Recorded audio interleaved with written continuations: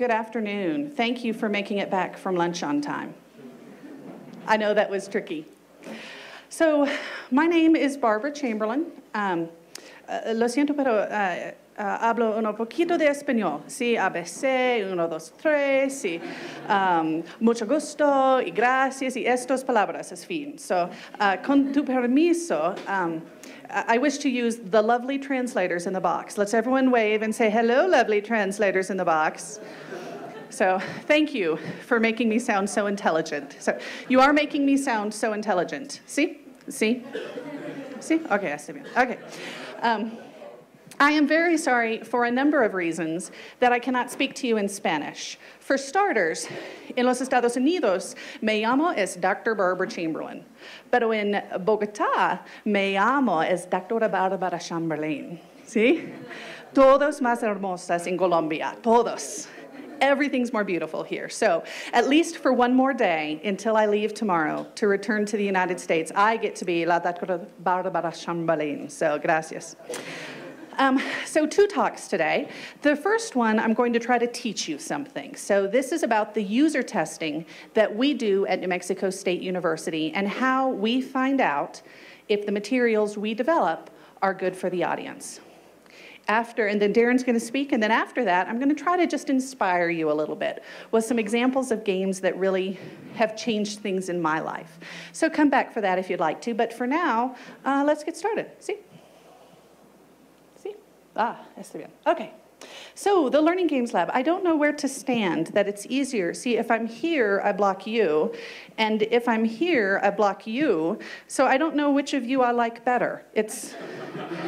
You all seem so nice. I don't want to take sides. So I'll try to walk back and forth, so at least each of you get half the information half the time. Okay, also, if possible, I would like a light on that. I try to speak in as many rooms with disco balls as possible, so that may be for later. Okay, back to the topic at hand. The Learning Games Lab at New Mexico State University, we develop educational games, serious games. We take research at the university on a wide variety of topics: math, science, agriculture, raising a family, and we try to help everyday normal people, like myself, use this information in their lives. We do it with videos, we do it with comic books, we do it with audio, we do it with podcasts, and we do it with games, which is one of my favorite areas. With games, it's the hardest because game development is more complex in the production cycle. So these are some of the materials that we've developed. Now, the Learning Games Lab itself is actually pardon? Okay. It's their turn now. A physical space where we bring kids in to do testing for us. So we have kids in our game lab every day over the summer. They come and do different projects, and we have access to them. And then we bring them in about once a month throughout the year. Here's why.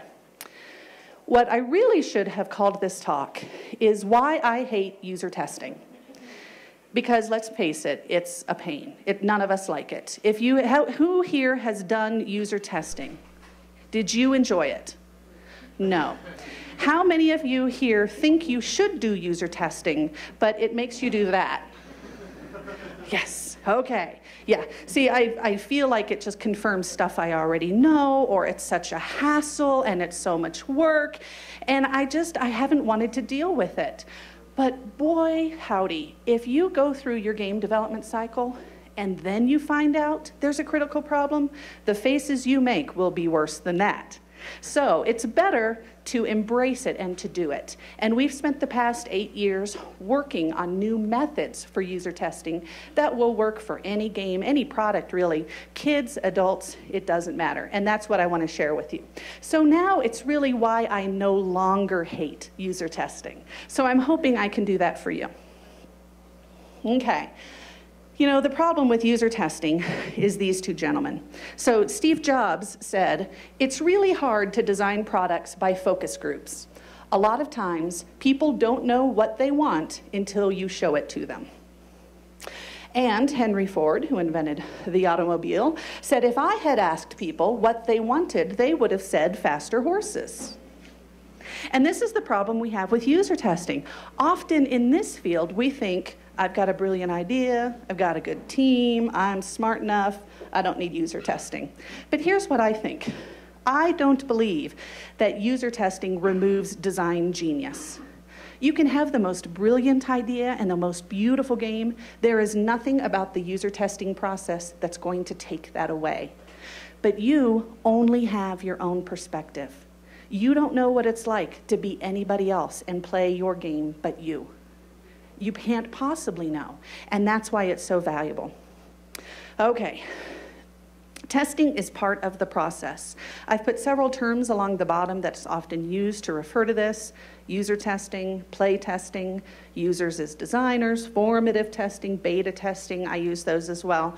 But remember, it's part of the process. It's not the thing you do at the end, it's part of the process. Okay, here's the challenge. Generally speaking, people are not very good at saying why they like something. This is also true of children. But it's horrible. Adults can't do it. We aren't very good at it. And this is what's inherently very hard about user testing, is we ultimately want to put our product in front of someone and find out, do you like it? You can't. Here's why. Well, you can't ask them that anyway. Here's why. Here's what has to happen. For you to be able to tell me what you like, you have to go through several steps. First, you have to know you like it. Have you ever liked something and then gone back the next day and said, what was I thinking? That's horrible. Or you don't like it and then you come to love it. Or you look at something and you just don't even know how you feel. It's not you. Everybody here feels that way, right? It's hard. You have to know that you like it. You have to know how you feel about something. And you can't do it any more than the people you're working with. Don't expect them to do it if you can't do it, because we can't. We're horrible at it. Not only do you have to know you like it, you have to know why you like it. That's even harder. If I were to say, do you like my outfit? You'd say, yes, I do. Why? Yes, I do. It's a lovely outfit. And I'd say, why do you like it? Is it the color? Is it, does it remind you of something somebody else has worn before? Is it the jacket? Does it go well with the glitter ball? What is it? I don't know. What do you do? So you know what you do? When I pressure you and I say, why do you like it? Why do you like it? Why do you like it? This is what you say.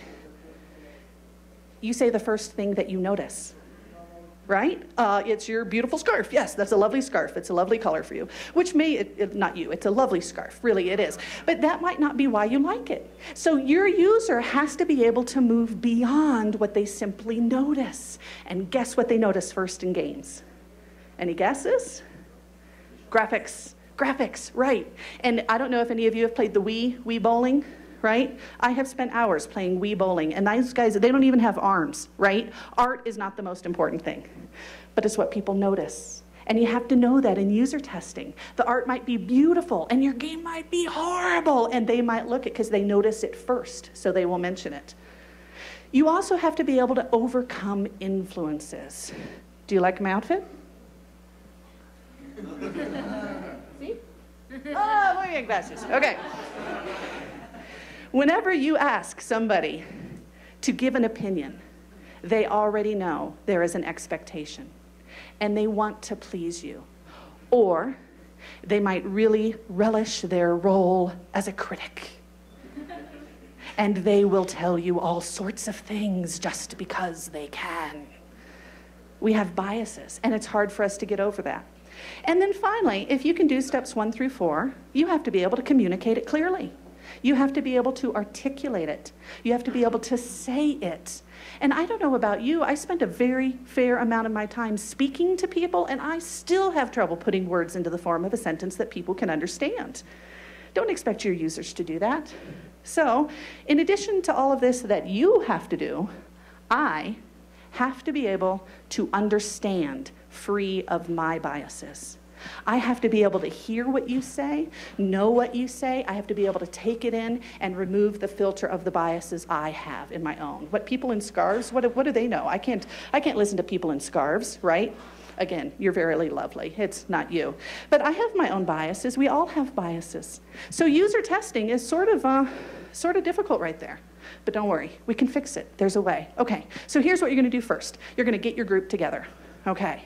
This is the hardest part. So here's what I recommend. Do it just once. Get a group and then have them come back a lot. okay? Don't try to set up a test session and then set up a test session. So just get a group of people to your studio once a month and it's pizza night, okay? And if you have something to show them, great. And if you don't, give them pizza anyway with your best wishes, okay? Tell them to bring a friend. Whoever your target audience is, get a group together and get a mechanic where you have access to them regularly. And I'll tell you, they will be happy to do it because they feel honored to have been asked.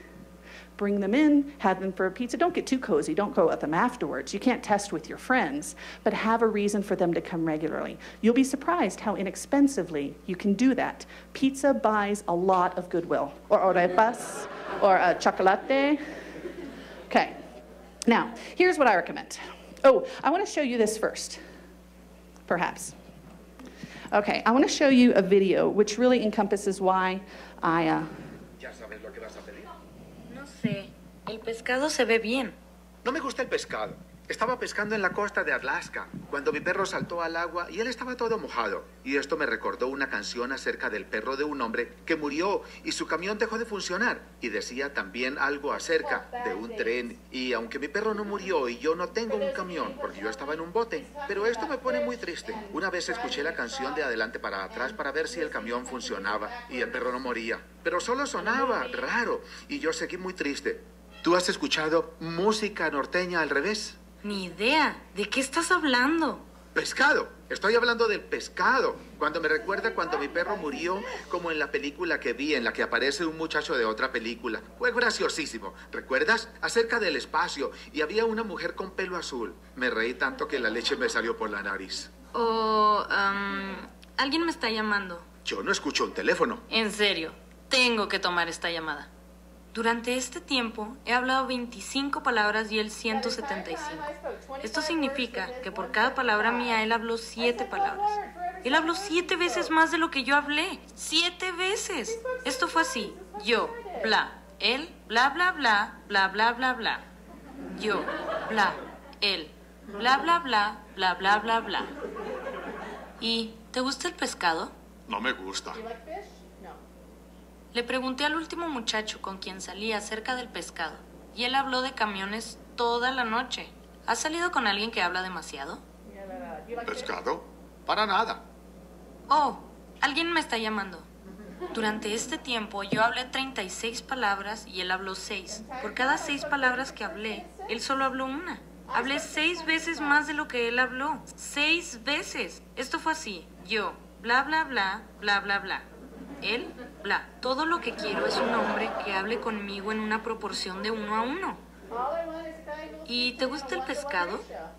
No me gusta el pescado. A mi compañero tampoco. ¿Y a ti? Me gusta el pescado. Por Dios, he tenido algunas malas citas últimamente.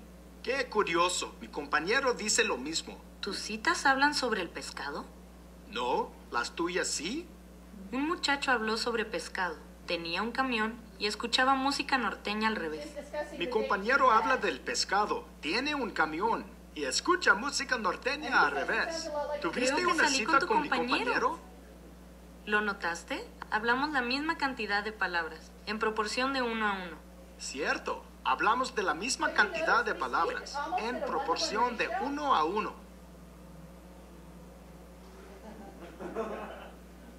Pan.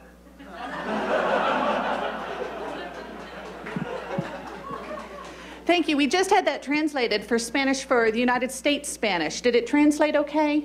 Oh, I'm so happy to hear that. So this is a project we did for a series of animations we did for math for middle school students. And we were testing, there's 2 stories about user testing here. First, we were testing the storyline with kids. Did it resonate? Did it make sense? Did they think it was funny? Was a date enough that 6th grade students could think it was cool, but not enough it intimidated them? So we just put those graphics together just as a placeholder so the students could hear the script. We like to test early and often throughout. We just wanted them to hear it, see how they felt. They loved those graphics. Our studio, those are horrible. Our studio can do much better graphics than that. But the kids loved it so much, we kept it. And it has been one of our biggest hits from those animations. Now, the second thing that happened was we took the earlier version of this to a committee, and there's something else we'll do with an older group, with adults who watched it, who are the gatekeepers. And they watched it, and the original version of this was the girl going on a date. And she's talking and talking and talking and talking and talking, and the boy is like, ay, Dios mío. And we showed it to them, and I heard some of the women in the bathroom afterwards saying how offended they were, because it continued the stereotype of women being the ones to talk all the time. And that it hurt their feelings for everything they had fought for in women's rights to once again perpetuate the stereotype that the woman was the dominant talking person and the man was the passive victim. And we thought, that's the whole point. How are we going to redo this? But you see, we were able to do it immediately. We were able to set up 3 dates, so neither boy nor girl are in the wrong. Everybody was happy, and we knew it was effective for 2 reasons. One, we did some testing. Did they understand what a ratio was? You notice we never said, this is what a ratio is, but you get a pretty good sense of it. But the other neat thing happened in our games lab. We have the kids all day. We show them this. We talk about it in the morning. They still have 6 hours of stuff to do. And what we found was all day, whenever there would be a natural lull or stop in conversation, somebody would always say, bread, bun, oh, and we knew we had something there. So I didn't have to ask the kids if they like it. I knew by observing their behavior. Here's my recommendation on how you can move forward as well. Okay, number 1, working with users shouldn't be a test of success, but part of the design process. Don't look at testing of this, yes or no. This, like it, don't like it. No, no, no, that's not what it's about. Testing is about pirates, ninjas, how do you feel? Where do you go to for information? What games do you currently like? Testing is about understanding your audience. It is not always a test of one product's effectiveness. If you look at it that way, it frees you up tremendously because you don't have to have something ready on time for the testers to look at it. They can just review it where it is. Number 2. This is a tricky one. Don't ask the question you want answered. Huh? What? I'm crazy. Estoy loco, no? Why do you ask the question? Well, how do I find out the question answered? Here's the problem. I just gave you 7 points earlier about why people can't respond to things easily, right? It's very hard to know that. What you want to know about your game is this good or is it not good? Are the graphics good or are they not good? It's very difficult for people to articulate that. So you write down what you want to know and then get very creative about how to find it out. I'm going to give you some examples of this. But you can certainly do it through observation by just having them play and just watch. Just watch. See what they say to each other. By discussion in a large group, prompting some things, and I have some help with that. A creative activity. I'd like you to draw for me what you think we should do after this level. That, not because you want to know what the next level is like, but because when you ask them to draw what the next level of the game is like, you will get a very clear idea about what they like in this level and what doesn't work. Other questions you can ask them, and I've got some examples of those. Here's some examples of some testing we did for a project called Don't Be Gross to help kids learn when to wash their hands. Did everybody wash their hands? I have a camera downstairs. I can find out. I don't have a camera downstairs. Okay, so we put all of these graphics in front of the kids, and we asked them to tell us which set they liked better, of the water ninja and the kid and the dog, and it was split. Everybody had a different one, and then they were talking, and they were arguing with it. Oh, it was such frustration. And then what we realized, we don't need to know which of these graphics they liked best. We need to know if there are any of these graphics that they hated. That was what we needed to know. Because I don't care if they love the graphic style. I just don't want them to look at it and hate the graphic style so much they can't hear what's being said. So we changed it. Instead of saying, which do you like better, we put all of them around the room and we gave everybody an opportunity to vote about which one they hated the most. And then we asked them to tell us why. And then we were able to go back to the style we ultimately went with because of the things that they told us. Don't ask them to pick. It's not fair. Ask them to describe what they see. okay? This is the question we always want to know. Anybody know the major problem with that question? See? They don't know. Yes, that's right. How many answers to this question are there? Yes or no? Sí. Sí or no? Sí, I do speak Spanish. Okay. Sí or no? Do you like it? There's only 2 answers to that question. If they say yes, you don't have anything to work from. If they say no, you don't have anything to work from. The biggest curse is starting with yes or no questions. Now, in this same family are all of these other ones.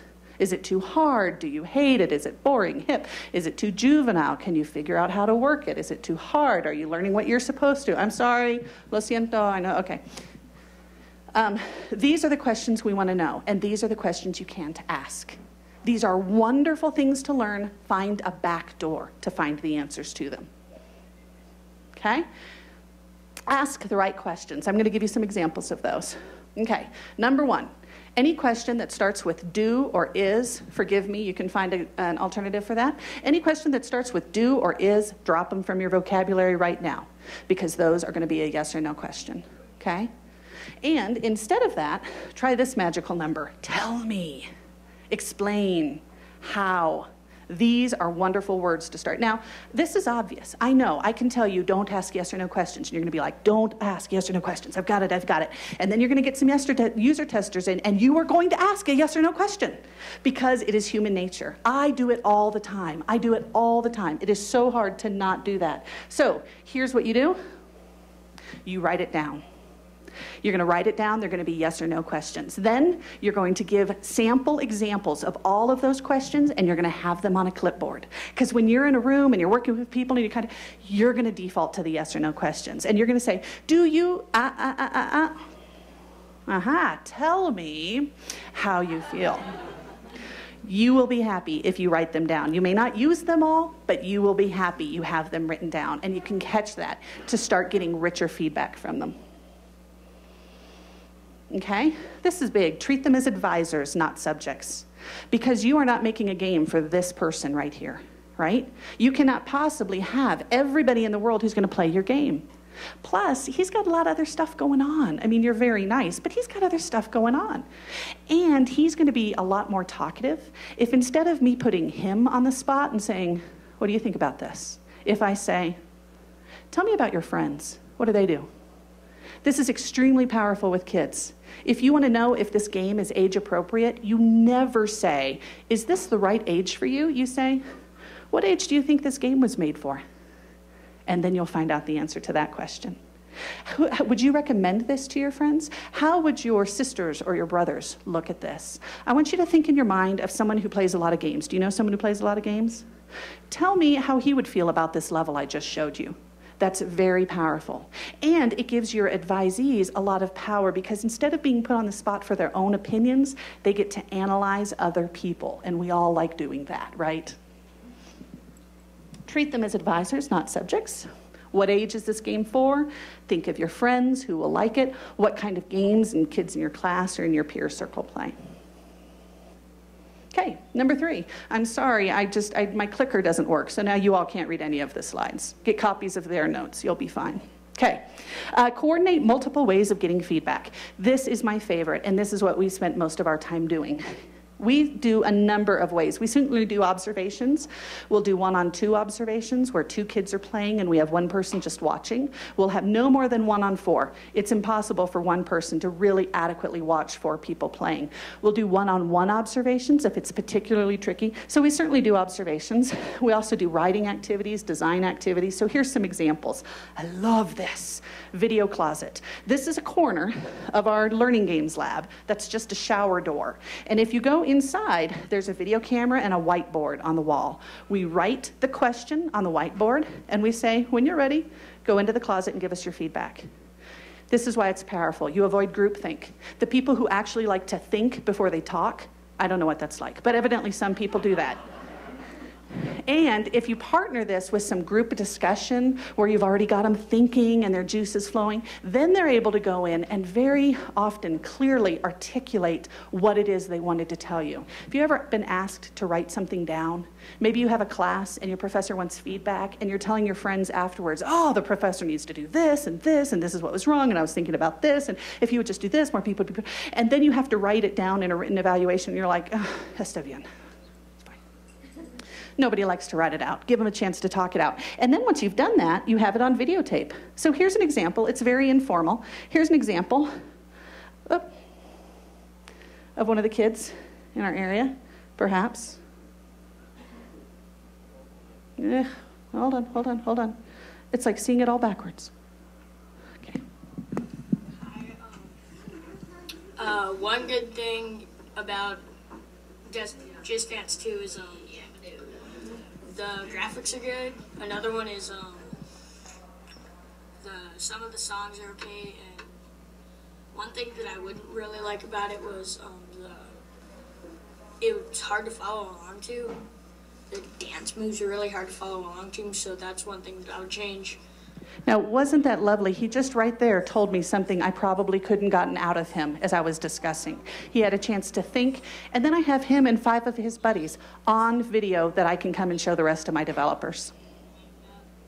Okay? Blogging area, we do ask, especially kids, we ask people to write.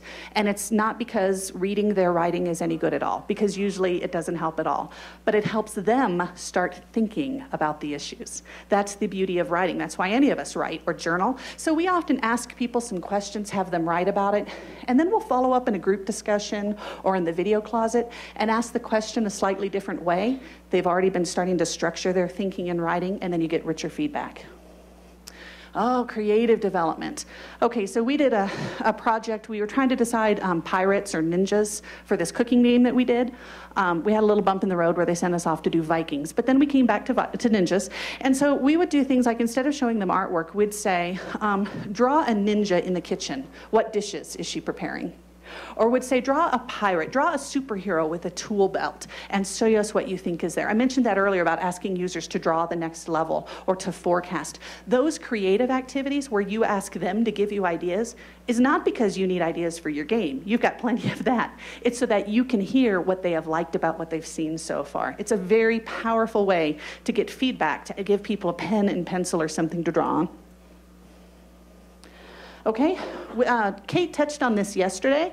Work with users and your gatekeepers. If you're doing kids, you want to get teachers, parents, plus or minus 1. If you are targeting 12-year-olds, check it out with 10-year-olds and 14-year-olds. If you are targeting the male audience between 20 and 30, see what the male and the female audience between 30 and 35 do.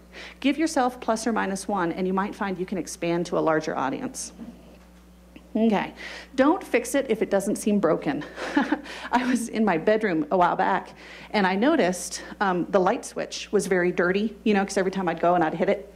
And I sat there for like an hour thinking of all of these ways I could design a better light switch, and I could put like some plastic there, and it wouldn't get dirty, or maybe if we moved it. And then I was sitting there after like an hour, and I thought, or I could just take a sponge and wash it.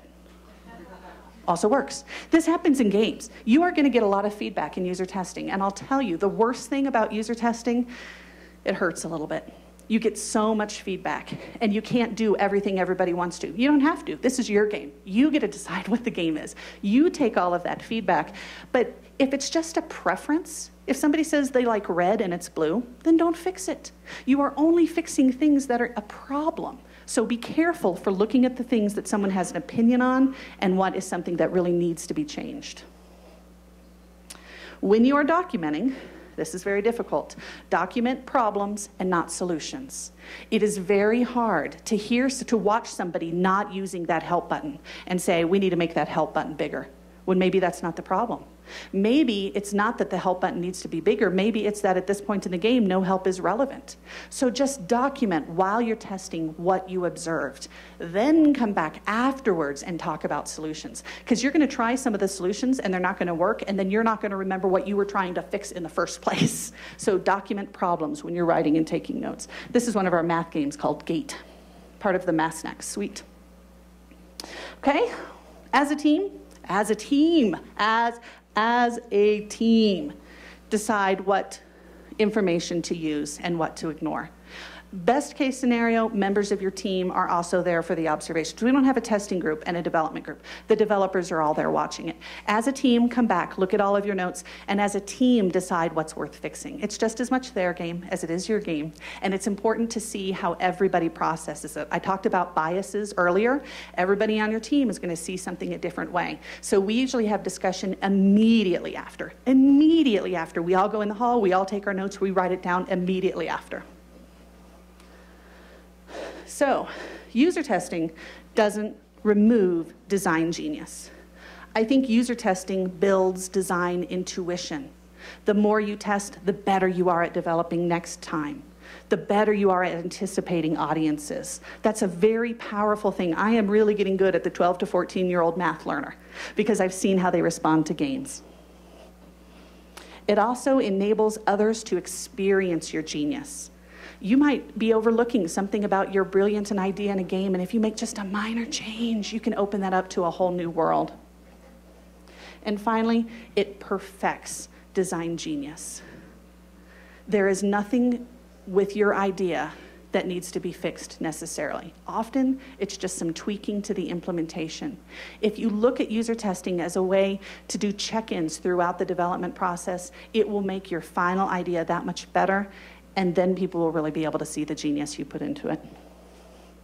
So that is why I no longer hate it. And I think we have a few minutes.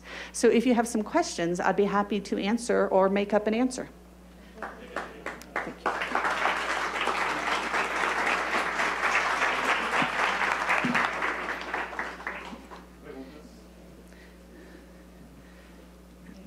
No. Wow. Oh, you're either very sleepy or I was more eloquent than usual.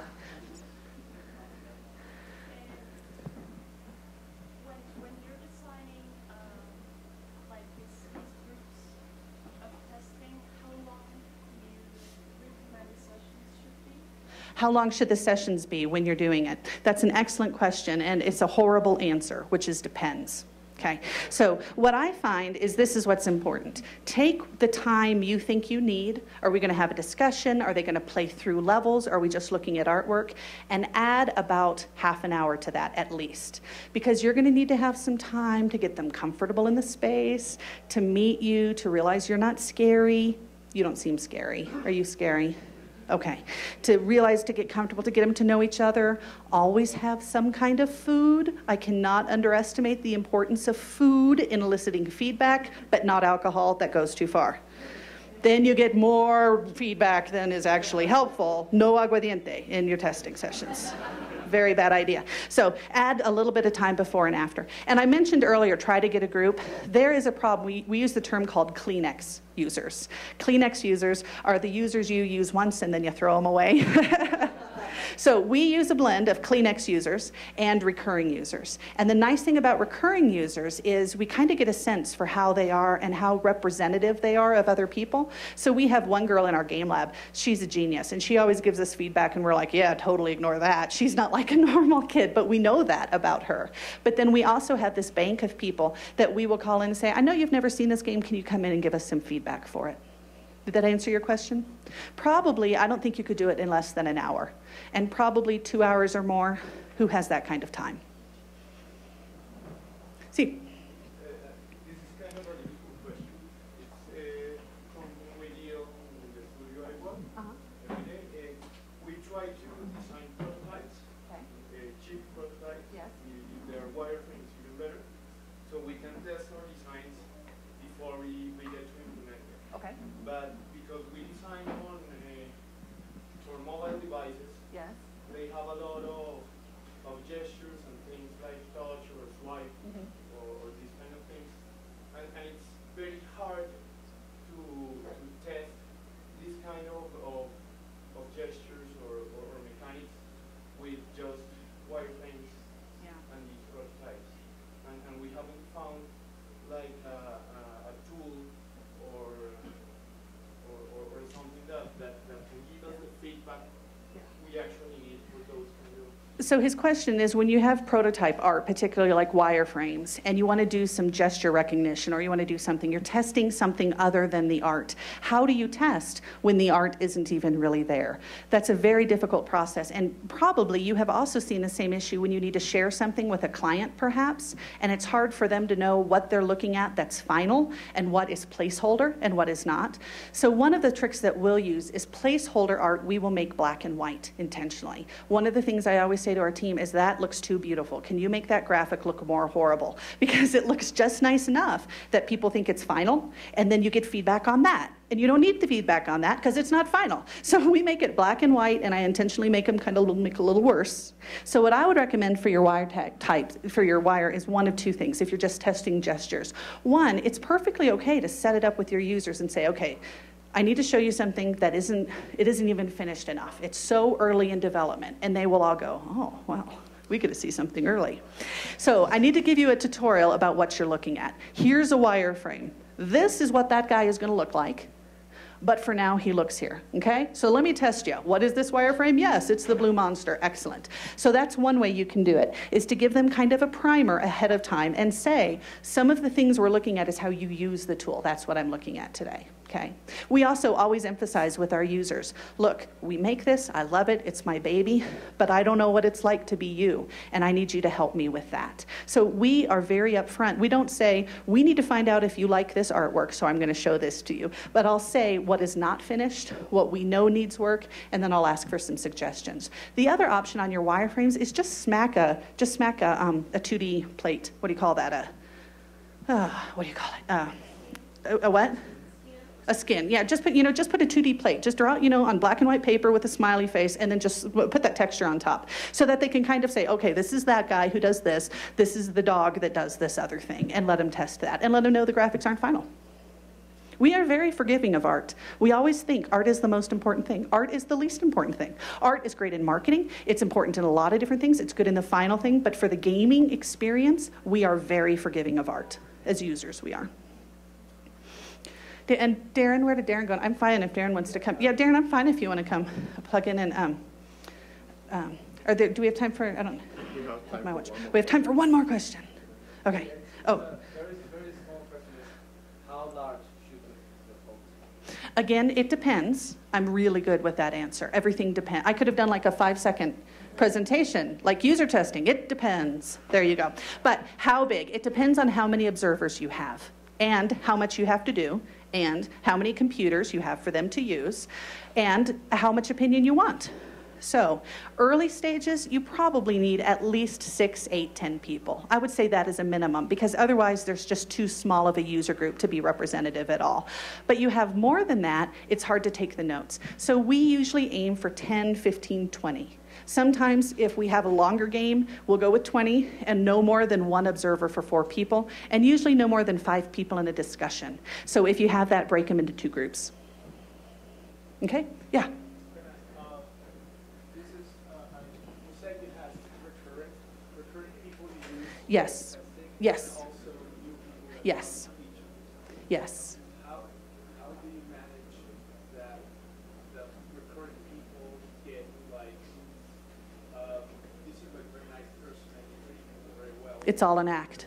So it's an act. No, it's not an act. I am a nice person. I suppose you can act so you Yeah. get people as well and give them feedback. Yeah. You Yeah. know you're not giving them positive feedback. Yes. How do you get people to be loyal to you without buying their opinions? Yes. Okay. The first thing is to be very upfront with them. And yes, I am a nice person, and but I will tell people, hey, I need you to help me. Now, if something works, that's fine. If it doesn't work, I have to know it. So it takes a knack to be able to show people that. When you're testing something and they found a flaw, and they don't want to show it to you, that's why you can't depend entirely on what they say. You have to depend on what they look like. So I would say first, kind of be upfront with them. Second, use multiple ways of getting feedback so you can see if you observe something or they can design something that you don't hear. And then third, throughout your process, reinforce with them what their role is. Your role is very important. You are a consultant for us. So the work you do is just as important. That means I need to hear the good, but I have got to hear the bad. Please be brutal with me. me. And if you do that, sometimes they take it too much, and that's the stuff you put onto the ignore column. But if you can do that, I think they'll know that you're genuine and not just wanting to hear good things. Thank you. And I'll be here. I have another session after, and I'll be here after. So if y'all want to grab me after, I'd be happy to chat. I don't want to cut into Darren's. Let's thank again to Barbara.